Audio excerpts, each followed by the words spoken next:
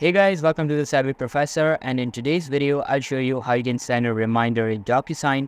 So make sure to watch this video till the end and let's get started. First of all, open up any preferred browser on your PC, just search for DocuSign, open up its official website and make sure you are logged in over there. And after that, you will be redirected to the homepage of the website. On the homepage, just click on Manage button to access all of your envelopes you have ever sent.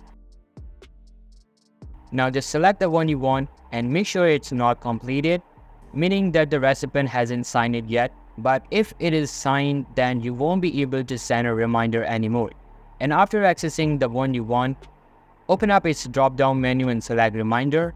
As there is no documents like that on my account, I can't show you, but you can do it by selecting the Remind option, and that's it.